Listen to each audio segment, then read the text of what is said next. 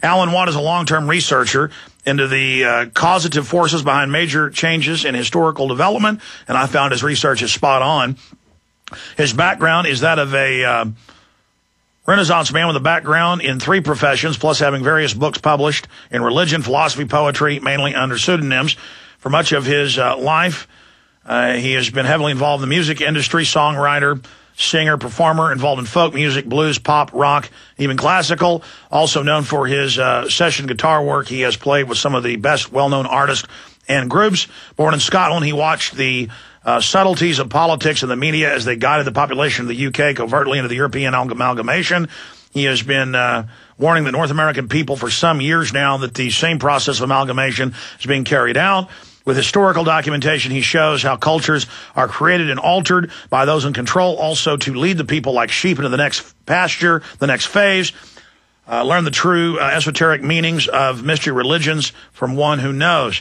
And, of course, his website's cuttingthematrix.com. And he's a big part of our new film, Fall of the Republic, available on DVD at Infowars.com. And he is in the upcoming chemtrails/eugenics masterpiece that I've been really making the last 3 years since Endgame in the background, and we've now decided to release it in October. And so he's also going to be part of that. But he is with us today, and we're going to be taking your calls continually into the next hour. But, Alan, so much is going on. I want to talk to you about Tavistock Institute, one of the premier mind control organizations, how the media works, your take on the BP oil spill, the fact that they're more and more admitting the chemtrailing is going on, but hiding it in plain view. The fact that the police and military are waking up, how you see the system trying to keep them under their brainwashing control, what the next phase of the economic collapse is. So much to discuss today. But out of the gates, you heard me play the clip of the cops come to the house, kill the small dog. It's an act of dominance, just like naked body scanners are an act of dominance. Even if the police are unconscious, this is why they've been given this training. And the illustration, though, of Obama saying openly to a senator, we're using this crisis, all this crime and murder that's going on, by contesting some of the private cartels not laundering their money through U.S. banks, knowing it would cause the crisis. We covered this 5 years ago. We're using that crisis to bring in our North American Union. I mean, this is an amazing admission. Alan Watt. Yeah, it's common, too, that so many of them, Hillary Clinton said the same thing, too, a while back. We'll use this crisis. You find the members of the Council on Foreign Relations saying the same thing.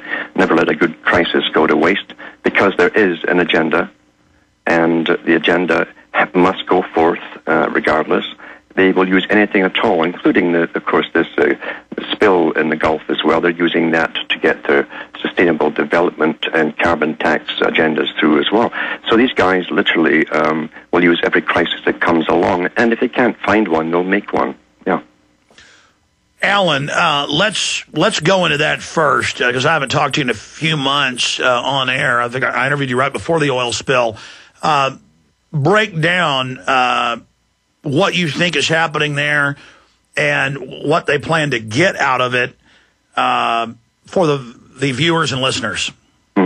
Well, this New World Order, this phase what we're going through now, apart from the amalgamations of whole continents together, and remember the NAFTA, the North American Free Trade Agreement, is still rushing ahead. It still has to have one more signature put on by the President and the Prime Ministers of Canada and Mexico, and that's legally binding. That's the 5th legal agreement. So that's on the go. We also have the Sustainable Development, which is the whole way to control the world, really rushing forward. In Britain, for instance, and other countries have passed laws already. The European Union passed laws that come 2018 to 2020, all homes built must be sustainable, and they're going to start finding those homes which are not thermal approved and all the rest of it. This is neo-feudalism. This is total serfdom to literally engage in siege, as they state, to cut off our energy, our calories, so we cannot have children, and we are total creatures of the states, while the elite, like Al Gore, live in their giant mansions and are exempt from all the rules. Absolutely. And they're using every environmental reason to push it ahead. Now, they set up the carbon tax phenomenon quite a few years back. They're already trading carbon taxes. Well, look at how for 20 years in the U.S. they try to restrict farmers and ranchers from building new barns. Or, you know, supposedly if there's ever a puddle during the year, they call it a wetland. I mean, we know their intent. These are vicious, vicious criminals. Yeah, they do believe that they have the right, as an elite, to recreate the world in the image they say it should be made in, and the democracy is too cumbersome to get their agendas through, so they must destroy democracy. And they do so by bringing in new regulations, new laws, and new rules. We adapt into them step by step by acquiescing to them, and that becomes the new law, the new way of living, and we're doing it all the time incrementally. And they make it sexy. They finance top Hollywood people in the last decade going to these zero-footprint spas and resorts, which is fine. I mean, that would be interesting, but that's to sell it to where then when you're made to do it, it's okay with you. And they admit this is to destroy our society. Oh, absolutely. They've made quite plain in their own writings, in their communiques with each other. We've got the top environmentalists coming out now saying that democracy has to be put on hold now. For the environmental crisis and for the crisis with the food shortages coming and all this kind of stuff. And by the way, they are bringing on food shortages because they have put so many farmers out of business, really, since World War II. That's right. Now the UN, again, to back you up, the UN, who in their own State Department Memorandum 200 and their own documents in the 70s said we're going to cut off food, bring in GMOs, start wars, get people fighting with each other in different regions. Now they come out and say food prices are going to go up by 40% in the next 3 years. Oh, my gosh, there's a huge shortage. And then they always pose as the savior for the crisis they've created. Yes, and they've already jacked up the prices of food twice already in the last few years to what it was. And people don't really notice. They, again, adjust incrementally, step by step, into this new system. And 5 agri-food businesses have been given the power of controlling the entire food supply of the planet. So it's quite easy to bring on a crisis. It's easy to bring on rationing, which they will do, by the way, as they bring us into the new system. See, we're supposed to serve the new system. As you say, it's a feudal system. Carl Quigley said that. It says it's to be a new feudal system with the CEOs being the new feudal overlords in collusion with government. And it's to be a scientifically run society, not something that's debated on emotions. And that's that is what the New World Order is, basically. H.G. Wells wrote about it back in the 1920s in his own book.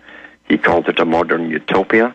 He said gradually, rather than kill off all those who are unfit and the ones with the lower IQs, the lower classes who will no longer be required in a post-industrial society, he says we shall simply sterilize them and allow them to die off gradually, peacefully. So this is the ongoing agenda. We've been going through it for over 100 years now. And people don't know that. They think they're born into a system which must be normal on the basis that it exists. But nothing is further from the truth. It's not normal. It's a planned society. We get no peace. If you notice, not one single generation has been allowed any kind of peace for an awful long time. And if they're not getting you economic wars and depressions and recessions and layoffs, they're giving you actual physical wars, and sometimes both combined. This is their technique. It's order out of chaos. They create the chaos and they get their way. No sooner had the Berlin Wall gone down, and a few years right away, basically, we've got a Gulf War I on the go as they go across there to grab all the oil. This is an ongoing war, really, since the 1990, and people don't realize that. Well, Alan, suddenly when you read the news, it's just everywhere. Oh, we've got to reduce the world population. We can only have one child. Suddenly, Peter Singer's in the New York Times, who calls humans a disease and a cancer, saying maybe we're the last generation. That was the headline. Maybe no children should be the law. And again, it's sold in MTV and the colleges as cool and fun. They're selling people pure death. And there's this attitude where they train the yuppies that feel like they're part of the establishment to giggle and laugh about their enslavement, believing that because they laugh and giggle about it and have smart mouth comments about it, that somehow they're part of it. What do you call that phenomenon? Because I've always noticed it and haven't heard really anybody else talk about it,